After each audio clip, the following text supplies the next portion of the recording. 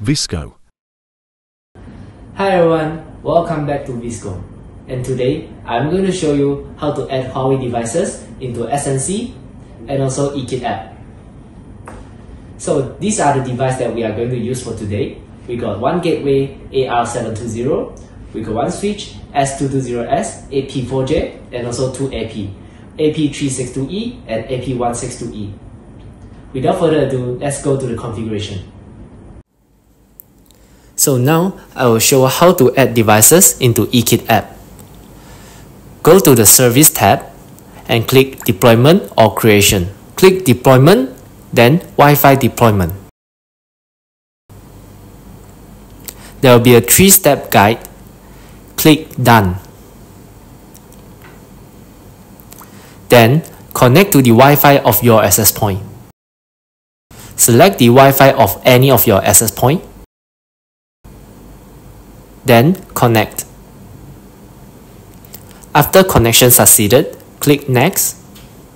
Then you need to create a project by selecting project scenario, project name, and also create device login password. Then click Start Deployment Task.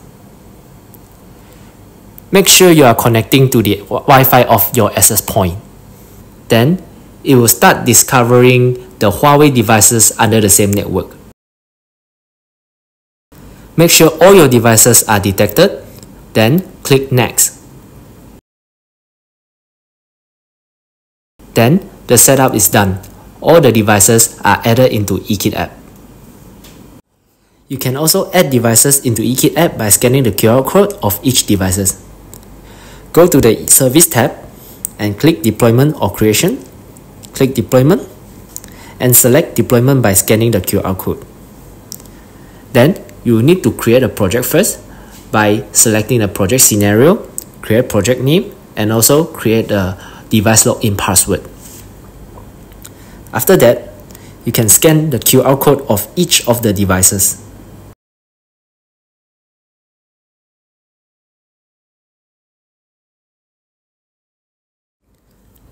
After all the devices are scanned, click Next. Then you can click Skip Waiting. Then all the devices will be online automatically in a while. To delete devices from eKit app, first go to the Device tab. Click the 3 dots at the top right corner and select All. Click the Reset button. Then, once you press OK, all the devices will be factory reset.